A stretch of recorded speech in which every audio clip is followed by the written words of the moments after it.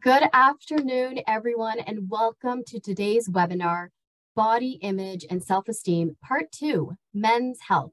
Now, I would like to introduce Lydia Lauder, National Director of Programs and Public Policy at the Kidney Foundation. Thank you, Sadia. Good afternoon or good morning, depending on where you are. And thank you to everybody for joining us today for this very important topic, body image and self-esteem, men's health. Before we begin, we would like to recognise the land that we are on. Inspired by the 94 recommended calls to action made by the Truth and Reconciliation Commission of Canada, land acknowledgements are a necessary first step toward honouring the original occupants of a place. They also help Canadians to recognise and respect Indigenous peoples' inherent kinship beliefs when it comes to the land, especially since those beliefs were restricted for so long. I would like to acknowledge that I am located in Toronto, which is the traditional territory of many nations, including the Mississaugas of the Credit, the Anishinaabe, the Haudenosaunee, and the Wendat peoples. It is covered by Treaty 13, signed with the Mississaugas of the Credit, and is still home to many First Nation, Inuit, and Métis people. Recognising that we all work and live in various places, and that you may be joining us from a different traditional Indigenous territory, I encourage everyone to take a moment to reflect on that and acknowledge it. If you know the territory in which you are situated, I invite you to acknowledge it in the chat. The Kidney Foundation would like to thank our sponsors for this 2022 webinar series: GlaxoSmithKline Canada, Horizon, Janssen, Otsuka, Paladin, and Takeda. The ongoing support allows us to bring many together like today to have broader, bolder, and braver conversations.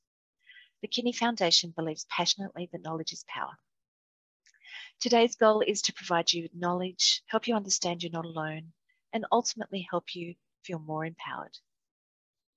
This is the right time to talk about stretch marks, hair and weight changes from medications and treatments, dialysis accesses, dating with CKD, and lots more. The information shared in today's webinar is current of today, October 18, 2022. The material shared in this presentation is not intended to be medical advice. You should speak to your doctor and care team about your own individual situation. This information is intended for a Canadian audience. Now we are thrilled to introduce our speakers. Thank you all for making the time to share this important information today. I would now like to introduce you to our moderator for this webinar, Jose. Jose has 33 years of social work experience with diverse, vulnerable, and at-risk adults and seniors with multiple social and health challenges. The focus of his work has been addressing issues of sexual orientation, sexual health, mental health, poverty, and acute and chronic disease management. His experience ranges from clinical frontline work to service coordination, management, research, community advocacy, and program evaluation and development in Canada and in Portugal. He has spent approximately 15 years of his career working in 3 renal programs in Ontario. Jose has been recognised by his peers as a strong advocate of patient self-determination. Jose, thank you again for moderating, and over to you. Thank you very much, Lydia. Again, my name is Jose, and I wanted to say thank you for inviting me to do this moderating. Welcome, everyone. And this is a very important topic that often is not addressed openly or not often enough. Body image, self-esteem, the impact on mental health and on men living with kidney disease and transplantation really needs a stronger focus. And our goal today is to get the conversation started and to make sure that you are not alone in this issue. And we have some 5 dynamic guest speakers who have dealt with this issue for quite some time and have come to a place now where they feel empowered to share their experience. So we're going to start with myself introducing one of our speakers, Dan, and then we'll ask each guest to introduce the next one. and then we'll get into the fire chat.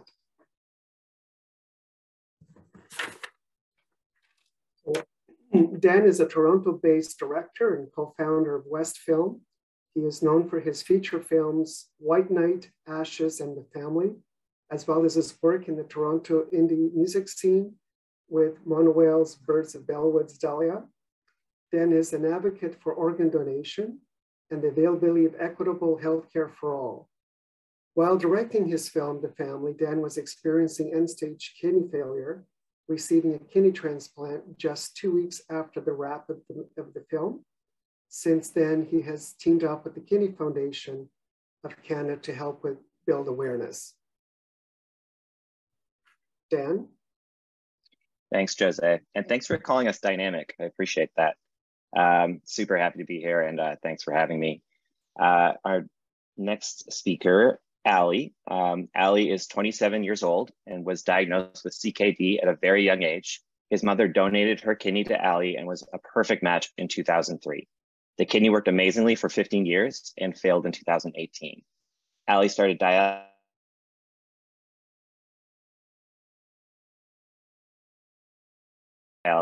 He did in-center hemodialysis, going to the hospital 3 times a week while balancing studies and his personal life. In 2021, Ali received his second kidney transplant through the deceased donor list. He is currently working full-time and working hard towards his future.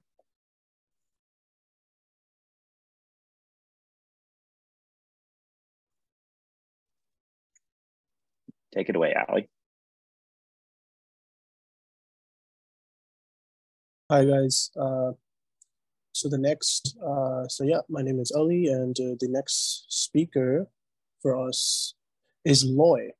So Loy was diagnosed with polycystic kidney disease. He received his kidney transplant in 2022 from a donor through the paired exchange program. Prior to surgery, Loy did PD dialysis for more than 2 years, during which time he was able to live an active lifestyle, included camping, hiking, canoeing, and house care.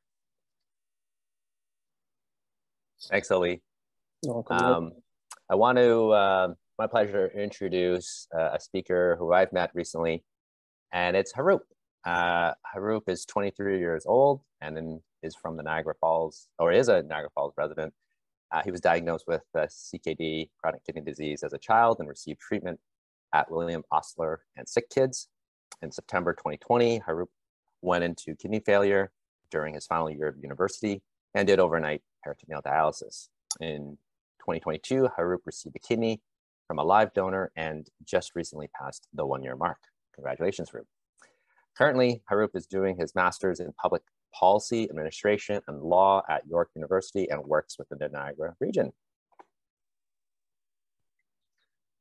Thank you so much, Loy. On to the next speaker, which is Joe. Joe's kidney failure for the first time over 15 years ago when he was officially diagnosed with lupus. He has lived with varying stages of chronic kidney disease and ESRD ever since. Joe has experienced with in-center hemodialysis and peritoneal dialysis, both APD and CAPD. Currently, he is having his treatments at his hospital via Nocturnal. He's a bit of a couch surfer and travels a lot within Southern Ontario for work and leisure, works part-time as a self-employed technical consultant, is studying towards a degree in the life sciences, volunteers as a peer supporter and group facilitator with the Kidney Foundation, and is, of course, a full-time patient too.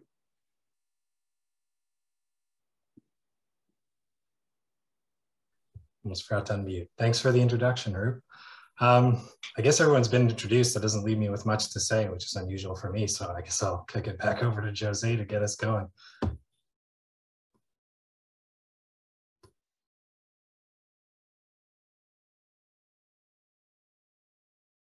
Jose, you're on mute.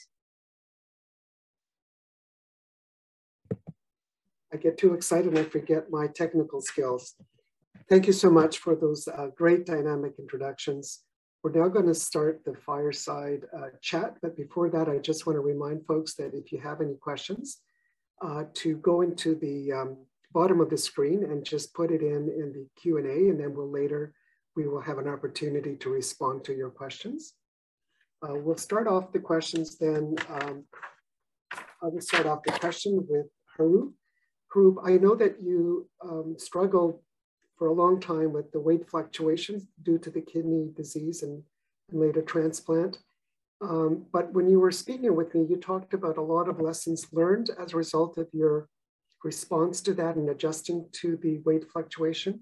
Can you speak more to what lessons you've learned about the importance of coming to terms with what your body looks like and where things are at?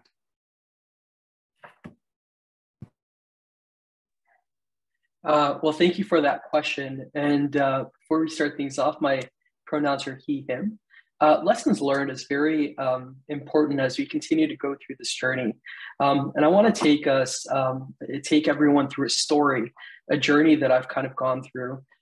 I've suffered from chronic kidney disease as a child, and it was in university when my kidneys, when my doctor told me I went into kidney failure. And at that time, I was in and outside of the hospital, and my weight, of course, was going up and down, and that in itself came with a sense of insecurity, a bunch of insecurities.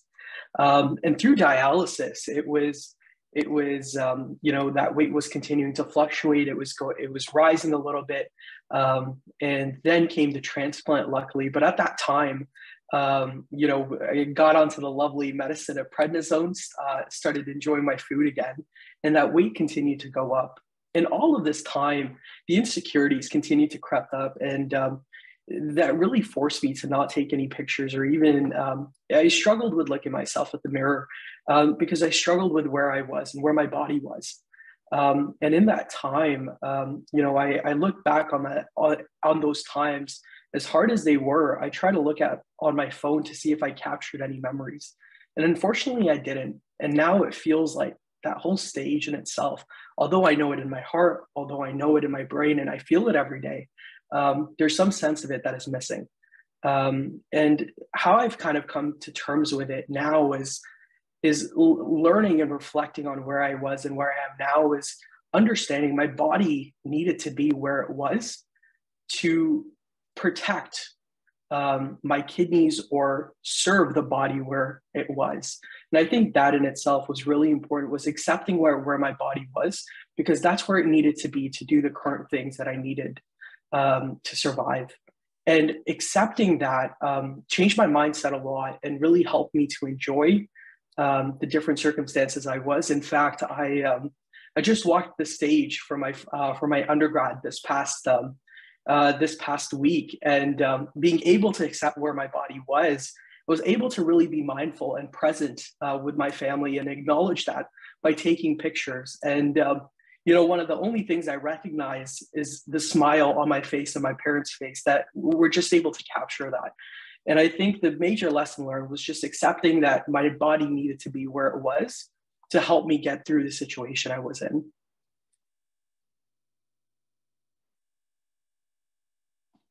Sorry, you're on mute. Thank you very much. I really appreciate. We'll move on to, unless there's any feedback from our fellow panelists, we'll move on to the next question and come back. Is that okay? All right. Yeah. This question is for you, Dan.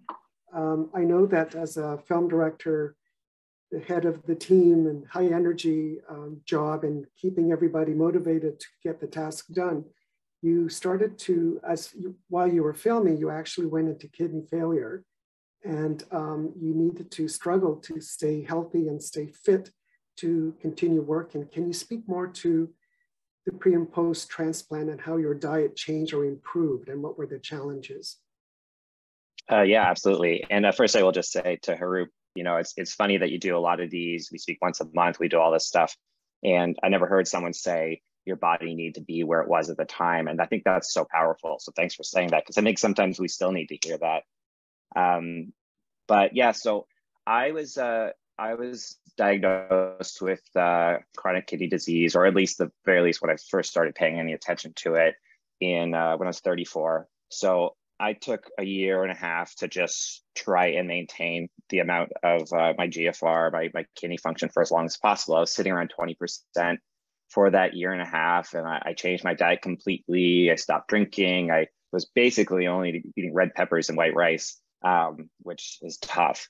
It's not, you get tired of it. So that actually worked pretty well, and I maintained it, but I did lose a lot of weight because of it. I think mostly from stopping drinking. And I was very noticeably skinny, and people would come up to me on the street and they say, hey, you've lost weight. Like, is that something you're trying to do? And, you know, I was never a big guy before, so clearly I wasn't trying to lose more weight than I was. So leading into the movie, I was, you know, feeling very underweight. My job is a very high pressure, high intensity, high energy job. And I need to be leading, and I need to be leading through my, you know, energy and just kind of pushing everybody to do their best as well. So it was very hard. It was cold. And at that time I felt the cold like nothing else. You know, I was wearing a parka in early October because I just couldn't get warm. I would have to stand by a heater the whole time. By the end of the night, my legs would swell up so much that I couldn't get my boots off. I couldn't walk up the stairs to get to the set, so I would have to radio to the actors and give them the action from my tent, so I didn't have to leave. You know, it was exhausting. And during that time, my GFR did go down, and I was really fortunate that, you know, while shooting, they told me that I was going to get my transplant 2 weeks after. So I made it all the way, and then, you know, just went right into the hospital and got the transplant. So, you know, I was nervous. It was something that I had to do. It's something that I really considered not doing because I was honestly worried about my life and worried about my health.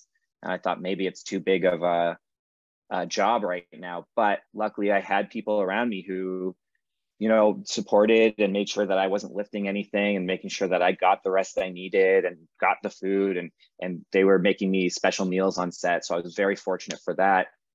And then the funny thing is that a year after, you know, after the transplant, I immediately gained all that weight back and more, because as Haroop says, you can eat anything. And it took me a while to find that kind of weight balance with, you know, what felt good for me and what I could and couldn't eat. And, you know, with the medication, it took a while, but after a year, I talked to a few people that worked on the movie with me, and I don't think they knew what I was going through. And I told them, and they said, no, they didn't have any idea. They never saw those moments where I thought I was too tired. They never saw the moments where I couldn't walk upstairs. So I think I was just being very hard on myself, because you pay attention to yourself way more than anybody else does. So it's just a good lesson in that it's probably never is a big deal to anybody else. And then also you need to ask for help for some people to get through those moments. So yeah, I'm really glad I did it. You know, I think it would have been such a waste if I didn't. So I'm really glad I pushed myself at that moment. Thank you, Dan. We're going to go on then to Ali. Ali, you're on your second transplant. And when we spoke earlier, I was quite impressed on how you have such a positive attitude about your life at this stage at 27, even though you've started this journey, I think, in your elementary school. Can you share with us some of those challenges and how you are now arrived at a place where you can be comfortable sharing your story on a date or with a friend or family? Can you comment on what lessons you've learned? So the lessons I've learned throughout the past years as a patient, as a dialysis patient and as a transplant patient, the things that I went through as a kid, if I'm being completely honest, when I was a kid, I never really realized I was sick because I was already transplanted without dialysis, right? Like in 2003, you know, within 7 months, my mom donated me a kidney.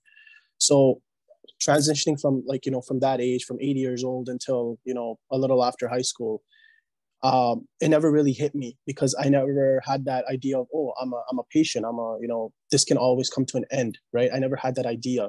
But when I started to feel the symptoms of getting sick, and in 2018, is when I started to realize, okay, you know what, like, this isn't something that I'm going to have forever. And that kind of that was a huge life lesson, that at the end of the day, I'm always going to be a patient. So yeah, no, I learned a lot in terms of you know, things aren't forever in terms of, you know, health-wise. You always got to take care of yourself. And I was really closed off in the beginning. And I didn't really want to talk to anyone about it. I was just kind of alone. And that hit me a lot also, because the more you close yourself off, the more sad you're going to be, the more negative thoughts you're going to have on your health. And and after a year of dialysis, I finally started to open up about, you know, whether to my friends, to my family, or about just, you know, me being depressed, you know, oh, my life is on hold. And because there's so many plans that I had in mind for myself. And it took a lot, but in terms of support wise, I realized when I started to open up how much support I really had, and how important support really is when you're going through something, whether it's family, whether it's friends, whether it's a significant other. It really helps you excel. And for me, I felt like when I finally started to open up, I started to see life differently. I'm like, okay, you know what? I have the support. I just got to be positive until the end. And, you know, I was always sad about, oh, my life is on hold. I can't be, you know, I'm losing weight. Just like Dan said, I was wearing, you know, extra clothing in the summer because I was so cold. You know, I lost so much weight. I was at like, I think I was like 100 pounds. And I was started to feel insecure about my weight. This was all like, you know, when I was feeling sick before dialysis. And finally I started to realize, you know what, like, I got to be comfortable with myself also, right? I'm sick and I just got to accept that. And obviously after transplant, I started to gain my weight back. After 6 months, I started going to the gym again. I started working full time, and that helped a lot in terms of, you know, finally getting my positivity back. And now I'm seeing life in a completely different way, as like, you know, there is always, you know, you just got to be patient. Like, a patient is a virtue. You know, there's going to be light at the end of the tunnel. You just got to be patient with things. And for me now, it's more of just finally coming to an understanding that I'm healthy again, but at the same time, I got to take care of myself in order to keep this going, right? So this is one experience that I've learned and the lesson that I learned is, I have to take care of myself. This kidney isn't going to just work itself. It's not going to just, you know what I mean? Like, last forever. I got to take care of it. And the lesson that I learned, I don't want to go back to being sick again. That was one of the worst experiences I've ever had in my life. So that's my experience in terms of, as a patient, I've been dealing with this since I was a kid. But the thing is, as a kid, you don't understand what you're really going through. You realize it when you're an adult. When life hits you, when, like, you know, when you can't work, when you can't see your friends all the time, when you can't, you know, can't go on dates at times because you're so insecure about certain things, for example, like centerline and things like that. So. Thank you, Ali. That's a good segue to our next speaker, Lloyd, because he's comfortable in sharing with us what the lines look like. And so, Lloyd, can you speak to your need for self-care? At the time, you were a young dad and you had to negotiate a recovery time and self-care with your partner and your kids. Can you speak to that, Lloyd? Yeah, thanks, Jose. And I want to say I'm just so proud to be on this panel. I've met everyone on this panel face to face, and I'm just so proud to hear everyone's story and to be able to collaborate with everybody on this panel. Thanks for the question, Jose. I want to take everyone through a bit of a journey over the last 4 years. I've got a prepared slide. I'm going to talk about a few things in each and every year. This particular year was 2019. It really starts in 2019 when I was feeling scared and worried. My medical team had told me that I'm going to have to start dialysis in the next probably 6 to 12 months. And that I was advised to start looking for a living donor. I just really felt like I was backed in a corner. And I didn't know anybody that had kidney disease as well. My wife, she works in the medical field, but she's just learning about kidney disease as well. My kids were quite young. They were 7 and 8 at the time in 2019. And, we didn't share too much about the gravity of my health situation. But, you know, camping has always been something that I've been able to get a lot of sort of self-care and a lot of just introspective joy. And, you know, it's something I've always wanted to share with my kids and my family, no matter what was going on health-wise. So there was some hope at the end of 2019. I was able to meet someone on this panel, Joe, and it was the beginning of developing a kidney community for myself, which helped out greatly. If we can move to the next slide. At the end of 2019, I got my PD catheter inserted. The surgery was not fun, to say the least. The good thing about my PD catheter, I never had any issues with it, no infections. The string that you see around my neck held the catheter securely in any activity that I did. And I did remain active while I was on dialysis.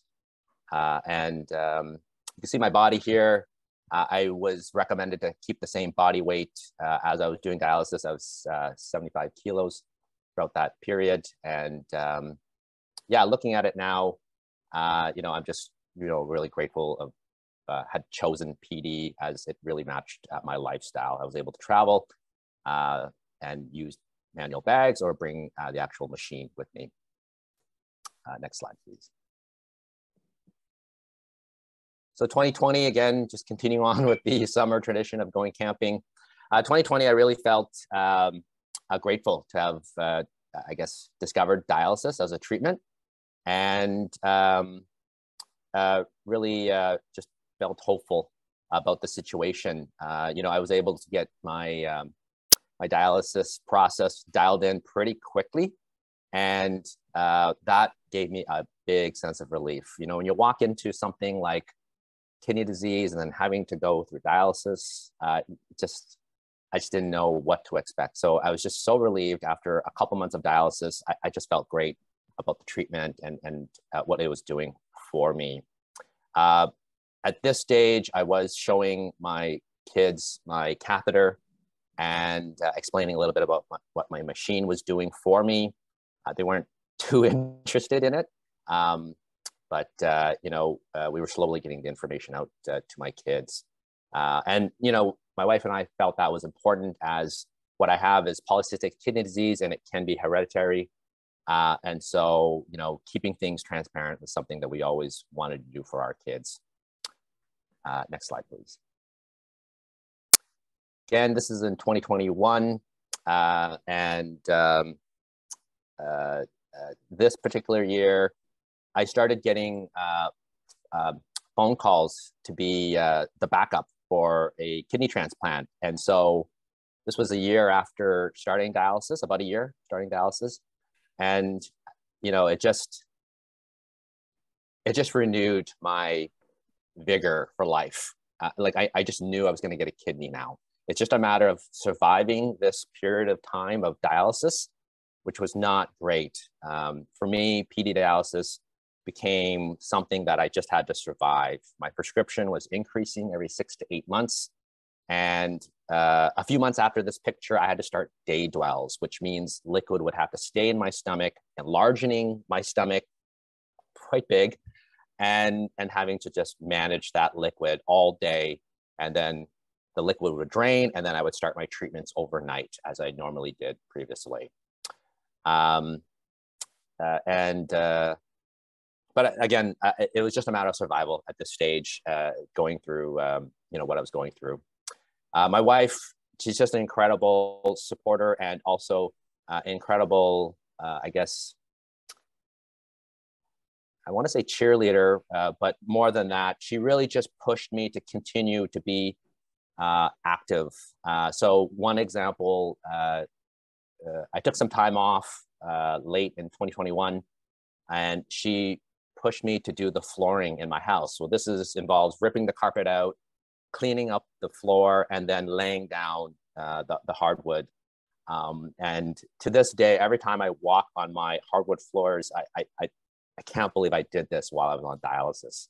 I almost feel like it was a dream. Like, it's just so surreal, given everything that was going on in my life, the energy, the cramping, having to hook up at night, the day dwells. It just was so much stacked on, and I had done the flooring during that period of time. I just find it incredible.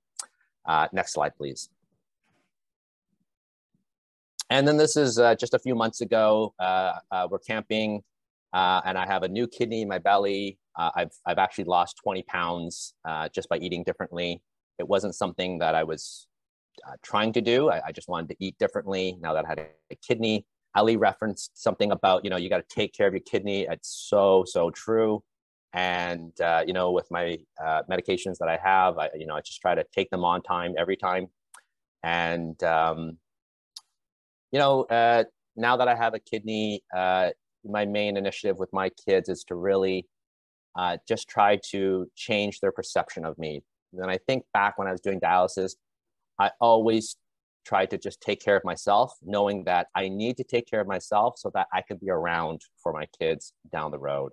And thank goodness I, thought that way, because now that I have a kidney, it's just an incredible feeling to see my body doing so well, reacting so well to exercise, that I'm able to put it through. This particular camping trip is it's a very large campsite. It's a group campsite that accommodates 50 people. You can see a bunch of tents in the back there. And the camp setup was quite involved. I had to move a lot of stuff about 50 feet away from the car, and then set up the tent, set up the tarp, and all the other camp equipment that went with it. And it was quite grueling, but yeah, I mean, I did it, and it felt different this time than when I was on dialysis. And I've been able to accomplish a lot since getting my kidney, actually. And I'm just looking forward to building a different relationship now with my kids. So, and anyways, in a nutshell, that's my presentation. Thanks, everybody. Appreciate it. Oh, the last final thing I would say, the reason why I picked all these photos was just to let everyone know to continue to do the things that you love. And that will always help you get through, whatever situation that you're in. For me, camping was my outlet, and I wanted to share that with my family, and I wanted to continue sharing that with my family, no matter what was going on health-wise. And so that's the last word I would leave with everyone. Thanks, everyone. Thank you very much. That's very, very appreciative of sharing the pics as well. It helps to concretize what people go through. Thank you so much. Last but not least, Joe, we're going to come to you now for your question.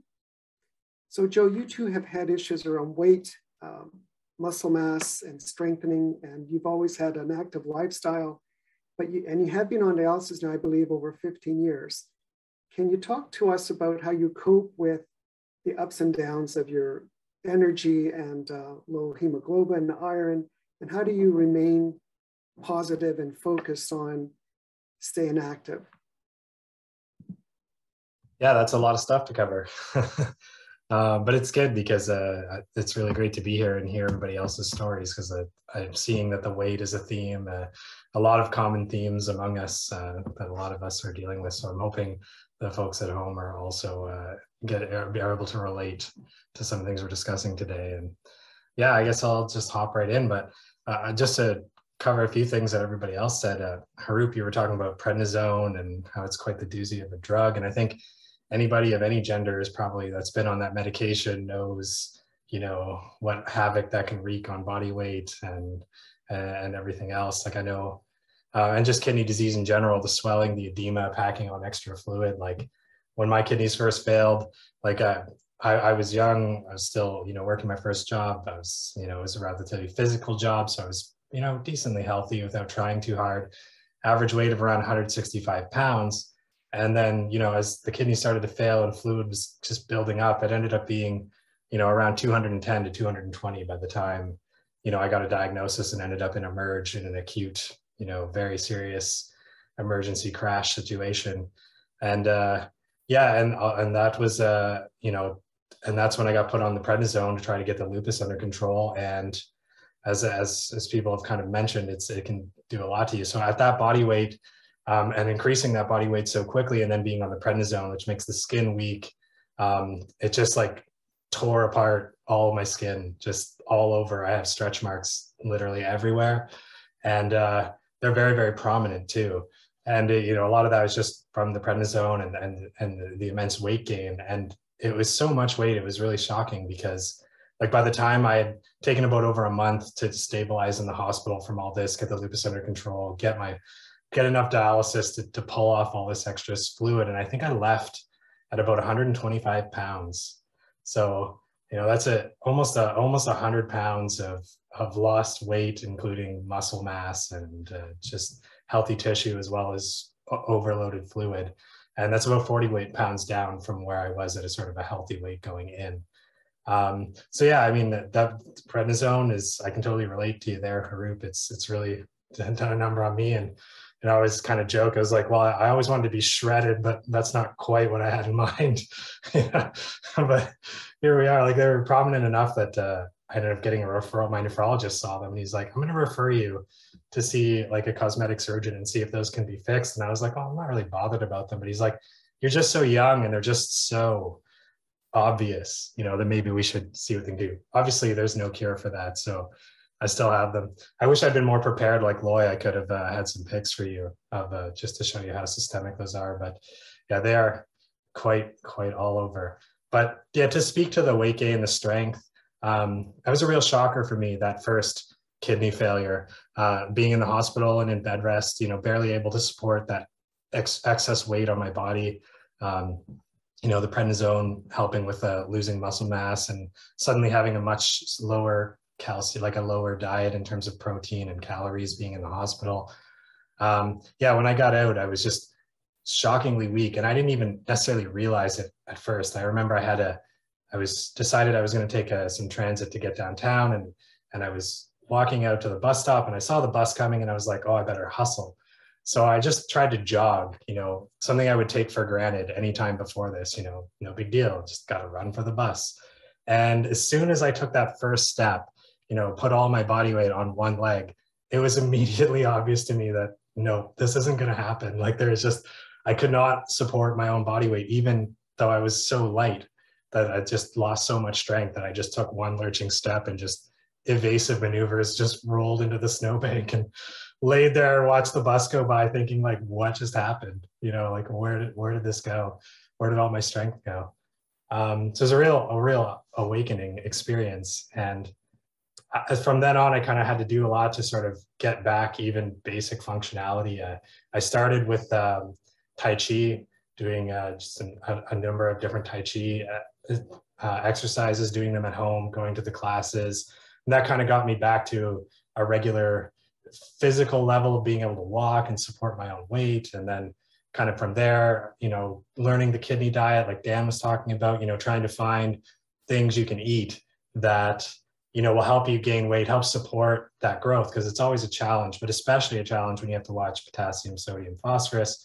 You know, you don't want to get too much phosphorus, but all protein has phosphorus, almost all anyway. So it's really hard to walk this fine line. I really related to you, Dan, when you're talking about eating plain white rice and red peppers. You know, I've certainly been there, you know, just can't put soy sauce on it. You can't really do it. Like, I think I did like turmeric and ginger powder and just stirred that in just to give it some essence of flavor, you know, and it takes a long time for your palate to adjust to that lack of sodium. But yeah, you know, I used to do lots of crazy stuff trying to keep blood pressure under control, like just eating like plain oats, like an oatmeal and like some natural peanut butter, zero sodium. So yeah, it's a challenge, because the other facet of it is kidney disease often leaves you feeling nauseated if your treatment isn't, you know, really well dialed in. And then I was taking some immunosuppressive medications common for transplant to keep the lupus under control. And when your kidneys fail, like I had been on this drug for like 10 years and it was no problem. But as soon as the kidneys failed, all of a sudden it was just GI symptom nightmare. And I had to live with that for like years, constant nauseation, you know, frequent like watery bowel movements, the whole thing, right? And it's really tough to eat, especially eat a lot, when it's not super palatable to begin with. And then you're trying to force yourself to consume that in this state of feeling ill.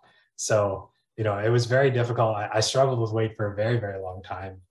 It took years and years to even get like 10 pounds kind of on. And it seemed like along the way, there was just endless setbacks too. Like there was always something going on. You know, like it would be, I was doing PD and the PD's prescription was slowly, as my urine output went down, the PD's prescription was no longer sufficient. But so it would sort of like, eventually the toxins would start building up, but the blood work mostly looked good. So then I'd have these things like uremic pericarditis and I'd be hospitalized all over again.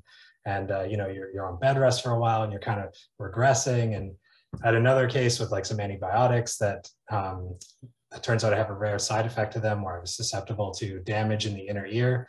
It destroyed my vestibular system. So I completely lost my sense of balance. And it was another sort of rude awakening. I woke up one morning and the damage had been done. And I just took that one step out of bed to get up and just, again, fell right to the floor. It was, you know, it's not that I wasn't strong enough to stand. It just, I couldn't figure out how to balance on one leg all of a sudden. You know, this is something I've intrinsically done my entire life.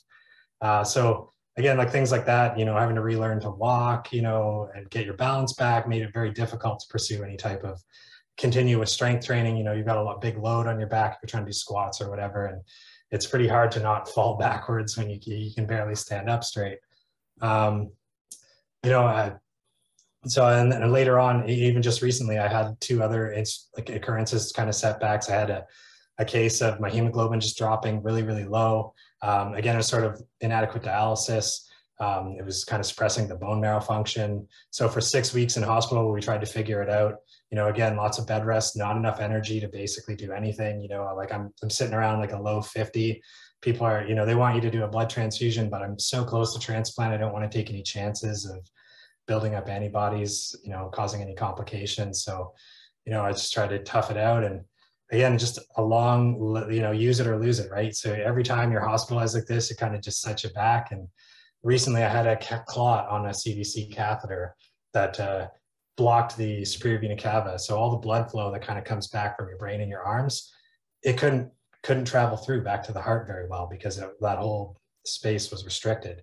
And so again, this time I had the ability to metabolize oxygen, but I couldn't get the blood around fast enough. So, you know, again, it was months of recovery, just taking it super easy, trying not to stress the heart because, you know, it's got to pump against this and, you know, it makes you dizzy. You feel like you're going to pass out because you're not getting enough oxygen to your brain because you just can't get enough blood there, you know, under stress, like if you're exercising and things like this. So, you know, so it's been a long journey and it's a tough one too, because as a guy, you know, there's a certain perceived expectation, and obviously maybe this isn't the way it has to be, but typically you want to feel strong, you want to be out there and be unstoppable. And like Dan was saying about being the man on set, sort of, you know, everyone's looking to you to sort of, and like I'm self-employed, so I didn't have, you know, a whole team that were looking up to me and trying to be that icon for them. But still, you know, it really makes you question or maybe feel a little bit, you know, like, have I lost that masculinity that I had, you know, like how do I adapt to that? And so it's been a long time of trying to get that strength back and sort of get that body image back. And, you know, and I think I've come through it pretty good. Like I'm in pretty good spirits about the whole thing. And I like the scars. I think the ports are interesting. You know, I find them medically interesting, which keeps me, you know, very interested and engaged. Like, you know, it's really cool. Even though it's happening to me, I think it's really cool what we're able to do and with all of this. So that keeps me pretty motivated. And as to your question about, you know, how do you keep the energy? I think that it's sort of just grit, just mental fortitude, sort of, even though you're feeling it, just trying to say like, I had all these things planned and I'm not going to cancel them. I'm just going to push through, you know, if I have to like hold the walls and crawl along because I'm struggling with my balance, then I'm still going to do it. I'm still going to go there. I'm not going to stop doing these things. Right. So they take longer, they might take longer, but if you're committed and just push through, like, you know, never say no, just do the things, or if someone invites you out, you go, and yeah, you're feeling it, then maybe try take a break or whatever. But once you're kind of there, you get that extra bit of adrenaline and it'll help push you through, and it makes you stronger, I think, for just keep on trying. I think I've probably talked a lot, so maybe I turn it back to you, Jose, and just make sure everybody else gets some good talk time. Thank you, Joe. I know that Haroop has to leave shortly, and I just want to give him a last chance to respond to anything he's heard from from his fellow speakers or comments that he'd like to make before he needs to leave the panel? Well, thank you so much. And I just, I reflect on the conversations that have happened. And I think it goes back to the grit, the dedication, and the perseverance. And most importantly, having a strong support system around you. In turn, you define what that support system means. For me, that support system meant my family, definitely my sisters, and also the Kidney Foundation. Leaning onto those support groups, it was, it played a very pivotal moment in my journey, and it helped to give me the strength it needed at various moments to push through. And I think just that idea of it will get better, that everything is bound to get better. There is light at the end of the tunnel, although it may be difficult, it may be very hard to do what you're doing right now, it will get better. And having that belief, in the worst of times, there was times that I leaned on my faith as a sidebar. And my sister told me this a lot of times. It's God will never give you more than you can handle. And I really believe that. And just having that sense of belief, the need to push through was really important. And also having other goals that you could always look to see what other things that were needed. I think that really helped in that journey. Thank you very much. Well stated. I'm just inviting now everyone else to comment on what they've heard. And I know there's a lot of common themes around motivating yourself and reaching out to others. I'm just wondering if others have comments or statements of what they've heard or questions of each other. Yeah, I was actually, when Ali, when you were talking about your story, and I know kind of central to your theme, you were talking a little bit about dating. Maybe I'll throw you a quick question that I've kind of had come up. I've posed to a few support groups, and Sure. and that is if you're using online dating or just even dating in person, when do you reveal your kidney disease? You know, do you put it in your profile? Are you upfront about it? Do you try to conceal it? You know, I think there's a lot of ways to approach that, and I'd be really curious to see how you did it. Yeah, that's actually a really good question. So for me, it was more of like while I was on dialysis, I didn't really bring it up until it was more of like I was comfortable saying it. You know what I mean? Like it wasn't, I wouldn't say it like right off the bat, like, hey, like I'm a dialysis patient, like this and that. Like I feel like that kind of throws a lot of people off, like before you even get to kind of know somebody, right? Especially because at the end of the day, when you have a central line, like it's, and you know what I mean, like things escalate. It's gonna, you know what I mean, it's gonna show up one way or another, right? So, but for me, it was more of when I got serious is when I kind of revealed that, hey, listen, like I am going through this and I have something on my chest. It's not abnormal. It's something that's important. And I just asked if they're comfortable with it or not. And it all depends on the other person, right? If they feel comfortable with it or not. At the end of the day, you got to let them know, right? But it all depends on how things escalate, how things, you know what I mean, end up. In a like, for example, like if you're getting with someone and you want to get serious with someone, definitely you have to let them know, right? Like your history, you got to let them know what you've gone through, because like they deserve to know, right? Someone that you want to be serious with, or see a future with. But in terms of like, just like casual, it was more of just when the time came. If you get what I'm trying to say. Yeah, definitely. Yeah. So I mean, profile wise and stuff like that, I never did it. I kind of just like, I don't need to be honest. But yeah, that was my approach in terms of letting people know. Did anybody ever say they weren't comfortable? Or did you get a weird look? Like, if I'm being completely honest with you, never. Yeah, like of course they would ask that one, like, question of why is it there, or you know what I mean? But you gotta obviously let them know why it is there, why you have it and things like that. But in terms of weirded out and stuff, like, no, not if I mean, like in my experience, of course, like everyone, I'm sure everyone has different experiences with different type of people, but in my experiences, I've never had like a weird feeling of like, hey, what the hell is that? That's awesome. I think it's a good message too, to know that for anybody else who out there is struggling with, you know, looking in the mirror and saying, wow, that looks weird, you know, don't try not to feel that way. Yeah, no, at the end of the day, it's a part of you, right? When you're on dialysis, it's a part of you. So you have to accept that. And if the other person's not willing to accept it, then they're not that person for you. That's what I'm going to say. That's an awesome way to put it. Yeah. It is a part of you, and it's equally as important as my little finger, I guess. Exactly. Actually, I could probably go without my little finger, so it's probably more important, really.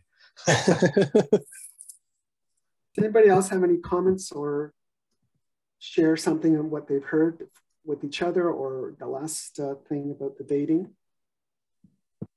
I just think it's such a practical approach, you know, like that's like you know, you're living with it, and, you know, as opposed to making it everything about you, you're not, but then you're also not hiding behind it in any kind of way.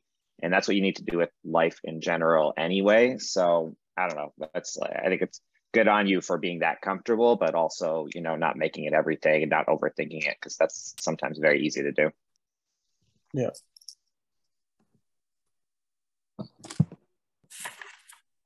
Okay, so in terms of what I've heard, there was a lot of issues around needing to, there's initially one thing that you didn't mention, but I would like to mention, is that there is a grieving that happens when you first get, you know, diagnosed with kidney failure. There's definitely an interruption to where you are in your life, whatever stage you are, if that's in school or work, in relationship, or beginning to explore relationships. And I think what I've heard, which is really important, is that at some point, you know, this conversation, unfortunately, isn't always opened up with patients or people living with the issue. And there's almost a sense that you have to kind of make a decision. Okay, how am I going to be with this? And what I heard people say is there is a time that you need to withdraw, but you actually need to reach out. And I'm wondering if you can talk about how you stay open to building your confidence and building yourself, your personhood, and respecting yourself and where you're at, and kind of sharing that. And who do you decide and how to share it with? I just have to say bye now. Take care, everyone. Bye, take care. Good seeing you. Take care. Thank you very much. Have a great day. Yeah, I think with what you're talking about, you know, there certainly is a period where you're like, you know, why me? And what is this? I knew nothing about it. And, you know, even, you know, listening to all of you talk, especially Joe, like you know so much. And I think that's obviously how you know, deal with it, in the way that you just, knowledge is how you get through these things. And my way was like, how can I learn as little as possible and just focus on feeling good? Like, I didn't want to learn the words. I didn't want to get too ahead of myself. I didn't learn about dialysis. And I thought if I was going to have to go on dialysis, I'd learn about it then. So I just focused on the things that I can control. So for me, that was my diet.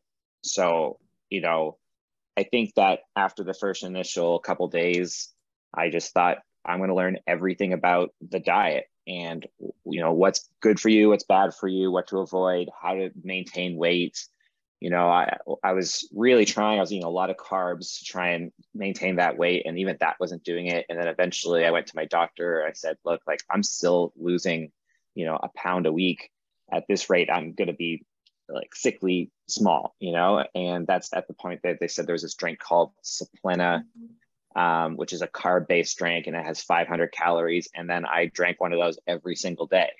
And they're not great, but if they're really cold and you put them in a milkshake, like you put some of that in some almond milk or something, or coconut milk is what I was doing, you know, they're pretty good actually with some blueberries. But, you know, that was one thing I could just do. So I think it was, I just dialed into what I could control and just focused on that. And then when the kidney function started going down, I switched to the next part of that and how to control that. And I imagine you guys probably did a very similar thing.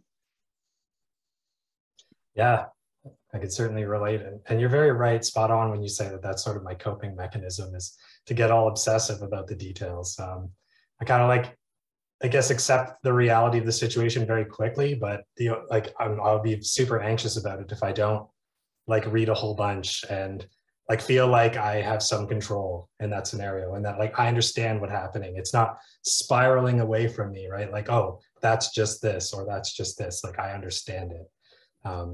Yeah, that's like you're describing. If I could shout out for those drinks like you were just talking about, also things like Nepro and NovaSource, like there's some specific ones formulated for kidney patients, and it's a great way to get a ton of protein with reasonable phosphorus and other things. So I also like how you're describing, oh, yeah, they're not the greatest, but if you add all these other things, then suddenly it's pretty good. Yeah, you make do somehow for sure. But yeah, I wanted to add to Dan's thing where like, you know, you're kind of unaware of what's exactly going on, like, you know, like the whole dialysis thing. Like I feel like for me it was more of like being uneducated on dialysis, on like I didn't know what comes with dialysis, what the, you know, the diet restrictions that came with dialysis. And I feel like that's what's something that was really hard for me to kind of you know, cope with, especially, you know, when the decrease of fluid intake in urine.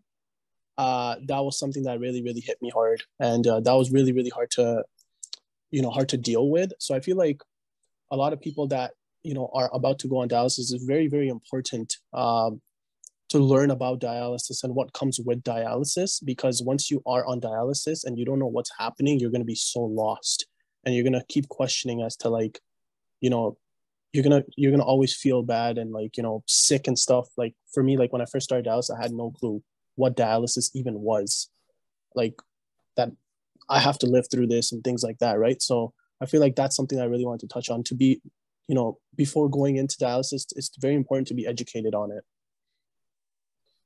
Wow. Thank you, Ali. I'm just wondering, there's a question in the box. How do people cope with the stretch marks? Can you comment on that, anyone? Yeah, what can I say about that? I mean, for me, I kind of just own them. Like, I try to think that in a way they kind of make me look sort of, I don't know, what's the term? I want to say bad, you know, like there's a certain amount of like intensity. Sometimes I just joke about them. Like some of them are like really long and really wide and up the side. And I'll maybe joke that, you know, I had a tussle with a bear, you know, and I won. Or, you know, the joke about being shredded is one I use a lot, you know, oh, that's probably not what you had in mind when you asked for someone shredded, right? I think, yeah, just like stretch marks happen. I think like so many people have them. And obviously with the kidney disease, they can often be far worse and far more pronounced. And I can certainly see why I would, you know, it certainly can maybe take a hit to how you feel when you look in the mirror and feel like, oh, I wish those weren't there, but obviously that can't happen. So I think the best thing to do is just try to make peace the best you can. And honestly, I think that anybody that you're, you know, meeting that gets, you know, close enough to you to see them is probably not going to care as much as you do. I mean, I know it seems like cliche advice that everybody probably gives, but it's just like another thing it's part of you, right? I think that once they get to know you and know your story, and like that kind of captures your journey. And I think they're going to see that as well, to see like, hey, this is part of the story of who you are. And it's sort of like having a tattoo, right? Like, even though it's a really big one that you didn't want, you know, and it's an interesting story. And I think that, you know, people will appreciate that and they won't see it in as negative light as you do, if that helps. Anyone else want to comment on that? Yeah, I think that just goes along with scars too. You know, I was so worried about the scar leading up to the transplant. Like I didn't know what it was going to look like. It's a hard thing to ask people about. But I have tons of scars. I have a scar from when I broke my leg. I have a scar from when I fell through a plate glass window. You know, it's just stories you can tell. And I think the scar looks kind of cool. And yeah, I think as you said, you just embrace it, you know, because it's not going to change. And I think that it gives you a better story. Yeah. I think you're right. The sense of humor that Joe is referring to and Dan's around, just have to come to terms that this is the way it is and you can't change it, kind of helps you move beyond, but it takes time for different people to address that.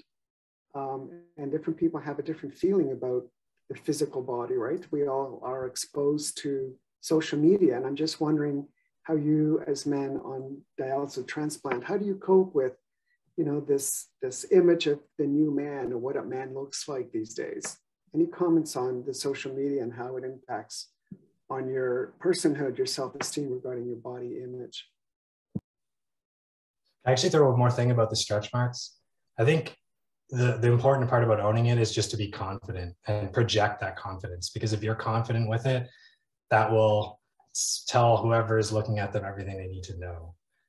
You know, confidence has always been like a really key personality trait for guys. And I think that if you have that, it'll totally trump any amount of stretch marks or scarring.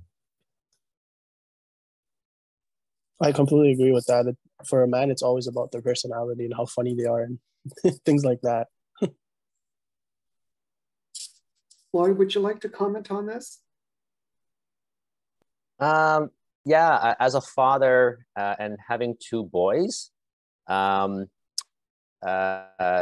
able to do things during dialysis was difficult. And I'll give you a specific example. I changed the winter tires or the tires of my cars during spring and winter. And during dialysis, you know, it was really, really tough to do. But I did it. And, you know, I told my kids, yeah, you know, I changed the tires. And, you know, doing the flooring, that piece as well. It just, you know, it's something that I wanted to do just to let my kids know, like, you know, I'm going through a difficult time and I'm going to get these things done, but I'm going to do it maybe a little slower than what maybe dad used to do it, but I'm going to get it done. And was what happened. And yeah, I mean, there is a bit of a stigma. I feel it being, you know, a father and being being a man, but I see it both ways in terms of, you know, just trying to keep a balance, and that's what I wanted to always let my kids know, that, you know, it's okay if you're not okay, but, you know, you can still push on and listen to your body and just do it at whatever speed that you can do it at. Yeah.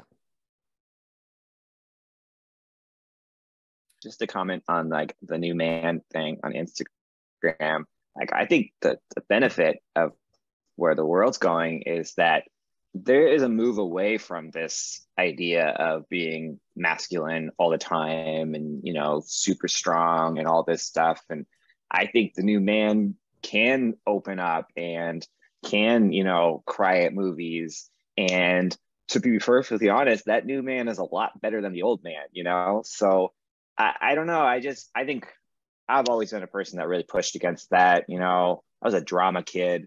I think that everybody should be able to open up and explain their emotions. And I don't think everybody needs to, I don't know, project this, you know, strength all the time. And I think it's actually when you're vulnerable that people will open up to you. And in my career and in life, I've found that that's what's, you know, made me the best friends that I have, is that when you can be open.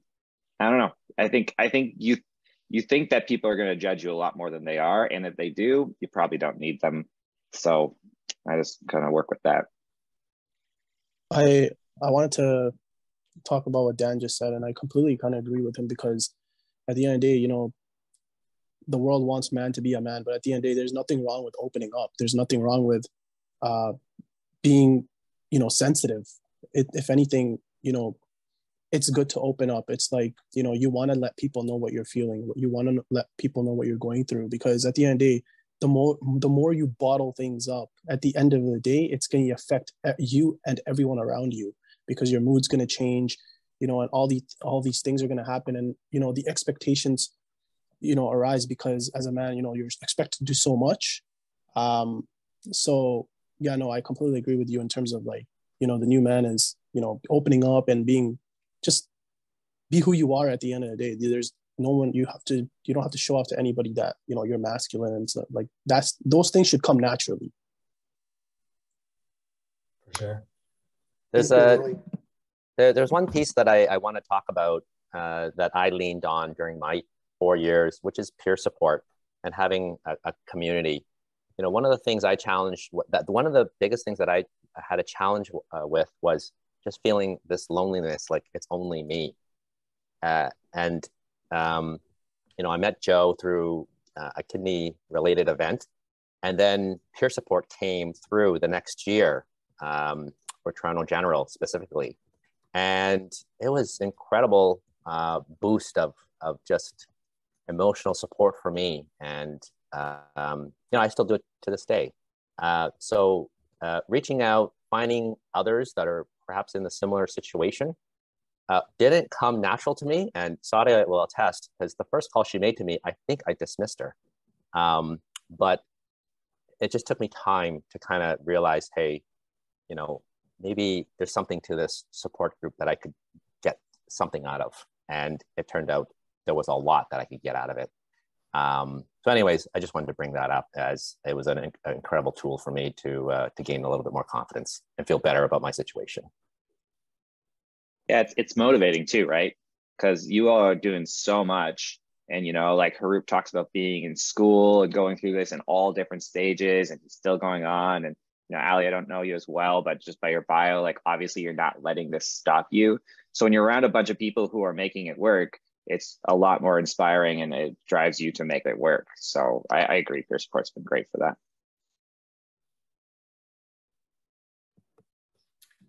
Thank you. The other question I had was, is there any bad experiences that has taken place that you're comfortable sharing that either helped to clarify your past self or helped you to move towards a future self in terms of the body image confidence? That's deep. That's really getting in there. I want to say something about something that was alluded to with regards to not knowing what someone's going through. This thing about like invisible diseases, invisible illness is something that has cropped up more and more. Like I'm on TikTok and I see these kind of words, and I feel like my old self wouldn't have maybe acknowledged what someone could be going through, because there's a lot of masking going on when you have an invisible disease. When I think about, you know, my relationship with my coworkers, you know, I tell some of them, but I haven't told all of them, obviously. It's, you know, it's neither here nor there, quite frankly. But for the people that I have told, you know, I mean, they really don't see me any different. And yeah, you just don't know what someone's going through. And that's something I've learned through going through this journey myself. Joe, you have your hand up? Yeah, I just figured I could answer that question. I think I have a story that I think would be relatable to the viewers. Well, one of the bad things I kind of found, and this happened, sort of came to me years after my first kidney failure, but I remember I mentioned how I was working, and at the time I was working a job at the CN Tower, and I was helping with a crew there that was fixing and painting the fiberglass panels on the outside at the top. And so my job was to climb up and turn off the antennas where they're going to be working, climb up first, do the whole, be the canary and test to make sure, yes, in fact, these things are off and it's safe for everyone to go out and do what they have to do. And this is when my kidneys were, during this, my kidneys were starting to fail and the lupus was flaring out of control. And so, you know, I had this, it's just like, it used to be no problem. And then all of a sudden it's getting harder every day to do. And my hands are swollen. There's like massively inflamed sausages and it's never going away. So it hurts just to climb the ladder rungs, and my weight's going up and my muscle mass is going down. So it's getting harder and harder to pull myself through. And to the point that I start like dreading going to work. And I'm like, I hope it rains today or there's some crazy storm and I don't have to do it, right? Like before I ever got, you know, diagnosed. And I was, you know, limping everywhere, trying to set up antennas at other buildings and stuff. And I thought that I was doing everything I could to like push through and work hard, you know, be that guy who doesn't give up and, you know, make it work for the company and, you know, just, you know, trooper on. And I found out, you know, even though there was some heckling and stuff about how I look gimpy and these kinds of things, but I found out years later that one of the supervisors just thought I was lazy. You know, even though I had these obvious visible symptoms, and, you know, he just thought, you know, that I wasn't giving my all. And it really kind of struck me because I was like, man, in my perspective, I was trying so hard to not let this stop me from like completing these corporate objectives, and our projects would be completed. And you know, pushing through pain, like actual miserable pain, to the point that I could barely walk and barely climb. And yeah, when I found out later that it totally was not, you know, valued, you know, it kind of made me feel like, well, why did I even, you know, why did I even put myself through that? You know, I should have been putting myself first, you know, instead of working till the bitter end until I finally crashed and couldn't, you know, do anything else and had to go to emerge, and it was a whole big thing. And, you know, it was really, really disappointing to hear that, you know, someone I'd looked up to at the time, you know, had this negative viewpoint of me and didn't see, you know, that I was struggling despite like pushing through this, just saw that I wasn't doing enough, you know? Thanks, Joe. That's really an important lesson, isn't it? Because the issue is, as the patient or as the person with the chronic disease, you always have to be in charge of your self-care. And it doesn't matter sometimes how much you do. People may not understand what actually is going on and what effort it takes to get up and come to dialysis or go to a clinic. So thank you for sharing that. And I know that in dealing with my own clients, to get to a place of confidence and positivity takes a lot of work, and it has a toll on mental health. And I'm just wondering if anybody can comment on how this impacts over time on your mood and how you get up in the morning, just to get up and do those day-to-day activities that you need to do. Yeah, I mean, obviously quite a bit. And, you know, something that I found, the transition from trying to keep my my GFR as high as possible while I was failing, you know, I had a job, and that was actually kind of easy because, I mean, like my job was to keep that kidney function high as it could be. So, you know, that's what I pushed myself into. So I didn't think about a lot of things, and I was actually okay for that time. I actually found it a little harder after transplant because, no, I don't want to say that it wasn't as perfect as I thought it was, because overall it's great. You know, I'm sitting in the Dominican Republic right now on vacation, and it's awesome, you know, so I don't want to complain about it at all.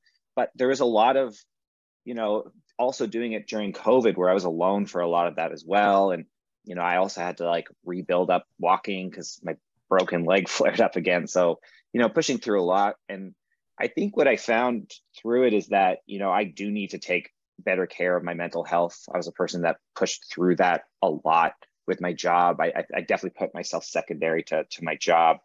And, you know, so that was trying meditation and trying yoga and breathing and going to acupuncture and eventually, you know, talking to a therapist and trying out antidepressants, which I'm still on a low base amount. And I find that just helps me actually kind of keep a level head about everything, as opposed to focusing on one day where I maybe feel the medication a little bit, or I feel anxious because of the medication.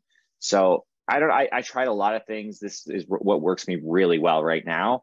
It might not be forever, and I might try something different, but I think it's about trying things. And if that thing doesn't work, not, you know, getting down about it, but just kind of crossing it off and going on to the next thing, and really just finding the thing that gets you through. Thank you, Dan. Anybody else want to comment on that?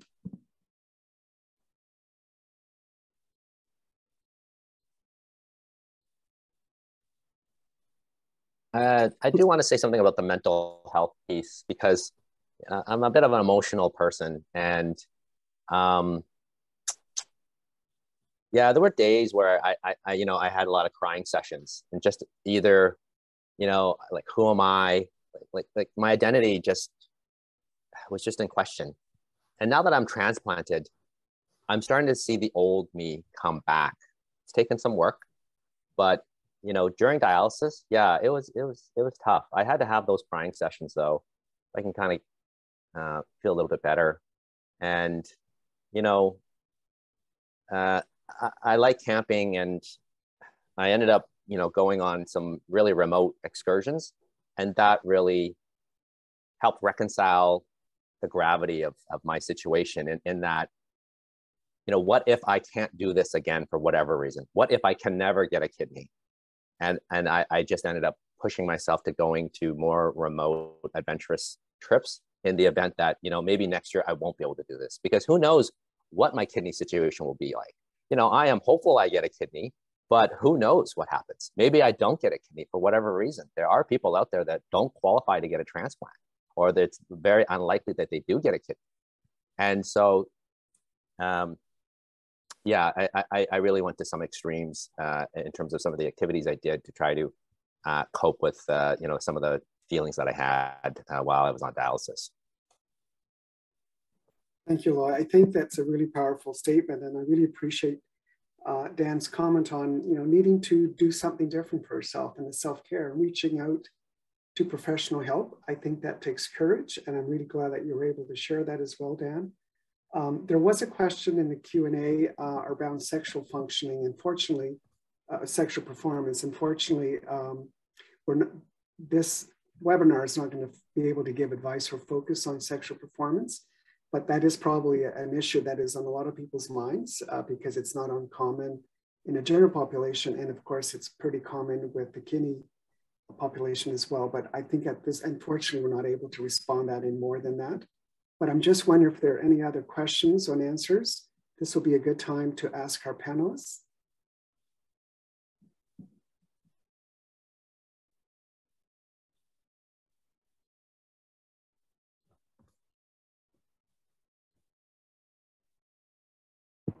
Okay, so we don't have any Q&As right now, so I have one final question for you all to kind of think about and respond if you could. The question is that the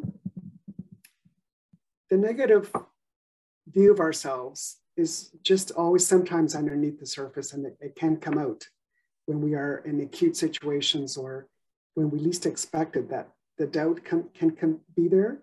And I'm just wondering, how do you handle those negative perceptions of yourself, your body image, or your self-esteem or confidence when something new or revisiting something you thought you had resolved surfaces again? I mean, to be honest, I don't think it's that different from the way everybody else does.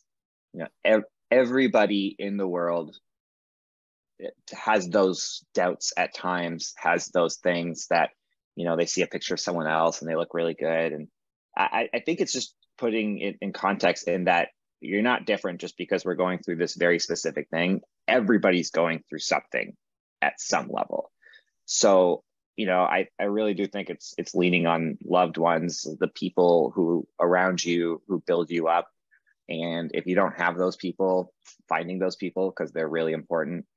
And, you know, it's in life, it's not all about that. If you can kind of get past the whole idea that we need to be perceived in a way, it really isn't. Like, life really just is about having, you know, good moments with people you love. And if you are around those people, it'll just get easier. Thank you, Dan. Does anybody else want to comment on that? I think you're dead on. Yeah, I agree with Dan. And also, I learned a lot about myself in terms of resilience. Sometimes, you know, I would doubt myself as to whether I could do something or not, and or work through something. And, you know, I have learned a lot about, you know, myself in terms of what I'm actually capable of doing. And it really helps, you know, in terms of the next situation that comes. So, yeah. There is a question that perhaps you can respond to as well, and one of you or all of you. The question is, do you have routines, either diet or exercise, or that you swear by that help you get through?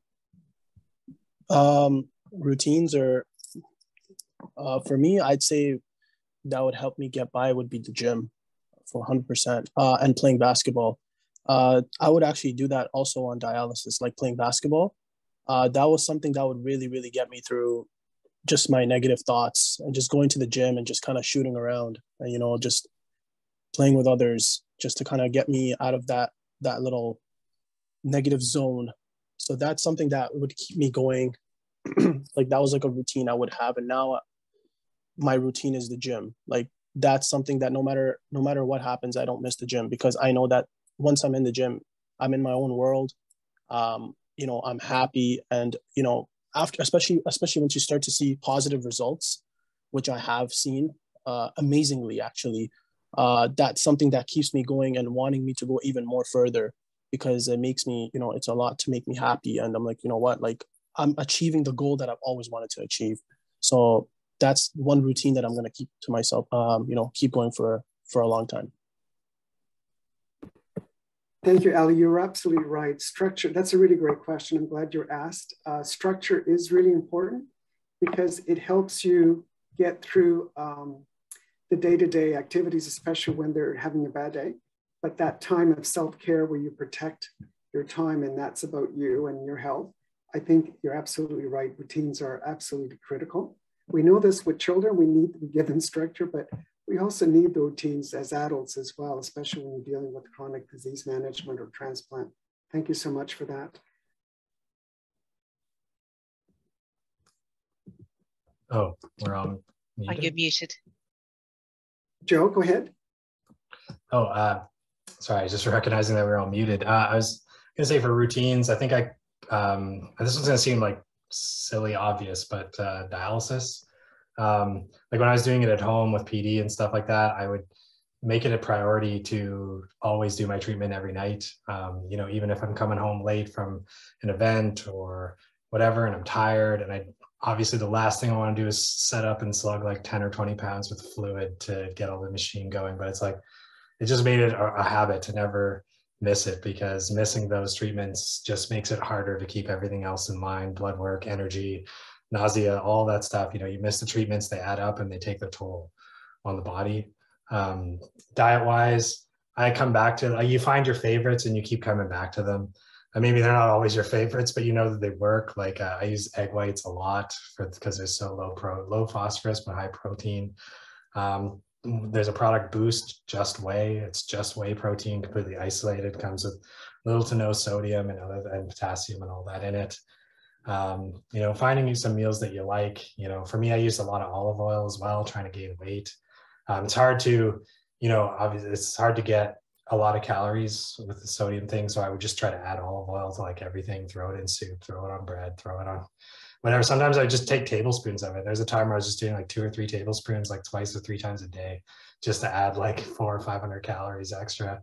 So yeah, kind of finding your stride there. And I'm just starting to get back into the exercise again after the whole superior vena cava syndrome and the clot blockage. And so right now I'm doing just body weight stuff, like squats, dips, pull-ups, trying to get that, you know, general whole body strengthening together. And I started a cardio program recently too, to just kind of like set a goal of working up to like a 5K jog. And just because I've been so low on stamina for so long and I'm coming up on transplant surgery. So I just figured I should try to like harden up my body for the upcoming surgery. So so far it's been working good, but I've been making that a habit as well, 3 times a week, and I don't miss it. So. Thanks, Joe. We're just coming to the end, and there was a question to describe your routine. Unfortunately, we won't have time to get into that question. Someone was asking if you can describe your routines. Robert is also correct to say that CKD is always about routine. Joe, you had I just want to invite folks to have a last statement. And I wanted to thank every single one of you for your vulnerability and sharing openly and getting this conversation started, which is much needed. But I'd like the final word to be left to the panelists if you'd like to say a word or a short phrase that helps you get through. Who wants to go first? We'll start with you, Joe. Nominated myself. Okay. The piece of advice I could leave you with is sort of, don't spend time dwelling on how life could have been if you didn't have kidney disease, or think about how your kind of path has become elongated and as you struggle through all these things and you're behind where you think you should be compared to your peers. A good saying I like is the path in excess leads to the palace of wisdom. So it doesn't really matter what path you've gone down. All of that's life experience. All of that is like building your character and developing who you are. And it's all part and parcel to who you are. So, you know, don't ever think that it's taking away, because it's all adding. Thank you, Joe. Anybody else? Yeah, so I'll say one thing. I really wanted to say that, you know, it's very, very important as a dialysis patient and also as a transplant patient to to always reach out to somebody, to always ask for help, to always be, ask for someone to be there for you, because, the more you close yourself off, the more lonely you are going to feel. And that's the worst thing that you can do to yourself. Whether it's, you want to open up to a friend, a family, or, peer support, it's very, very important to reach out and ask for help and just, talk about the things that you're going through. So it's very important that I'm very big on that. So I'll state it all. Thank you. What about Dan and Boy? So I want to second the peer support. Like, that's been a great resource, I think, for everybody here. So, getting together with the Kidney Foundation and doing the meetings and stuff has been awesome. Yeah, for me, I just reiterate the fact of, keep doing the things you love. I have lots of photos of me camping during, my dialysis days. I even took Joe camping. That's how confident I was as it relates to, how safe it could be going out into the backcountry. And, I'm going to cherish those moments. I'm going to cherish the trip I had with Joe. And, it makes me feel better about my time at doing dialysis, because it's quite possible I might have to be doing dialysis again. The kidneys don't last forever. But anyways, I would remind everybody, keep doing the things you love. So mine, I think, involves just kind of persistence and, fortitude has been something that's talked a lot about. And, I think we're all talking about positivity, which is important, but there's been times where positivity seems almost impossible. So there's this movie I saw that just when I got diagnosed called Jojo Rabbit. And there's a quote at the end of it. And that quote is, "No feeling is final." So it's something I said to myself a lot, that, when I was admitted to the hospital because my immune system crashed and I had no neutrophils, that was one of those painful things I ever went through in a weekend, but I just knew that this isn't how I'd feel forever. And eventually I'd feel better. And I think it can be used the opposite too. And when you're feeling perfect and you're not thinking about it at all, to, take that in, because that might not be forever either. So on both sides, it will just continue to grow. And those hard times, they seem impossible to get over in the moment. I can't even remember my transplant surgery anymore. Like, it feels like a dream. So I just think we're all so capable of going on. And I just kept saying that to myself over and over. Thank you so much. I think we have about a minute left. I just wanted to say it's been a privilege to moderate this dynamic open sharing between you as men on dialysis or transplant. I think this has been a very helpful way to start this conversation. And I hope that we continue the conversation with your peers. And I do agree with the idea of peer support and opening up. I think that is the key thing for everyone to consider. I'm just going to turn it down back to Sadie or Lydia if you wanted to close. Thank you very much, Jose. And look, I feel really honoured to have been here today, and very, very grateful to our panel, our moderator and participants, and particularly to our panel for the honesty and the courage you had in sharing your stories today. So thank you so much for that. The Kidney Foundation is committed to providing information and educational resources about kidneys and kidney disease. We invite you to visit the Kidney Community Kitchen for recipes, information, and tools to help you manage your renal diet. Through our regional branch offices, we offer advice and support about accessing services within the healthcare system, assisting people to access other supports in their community, and offering assistance in skills for self-advocacy. We invite you to connect with us if you have further questions, to speak with someone in your community, or to access further educational materials and resources.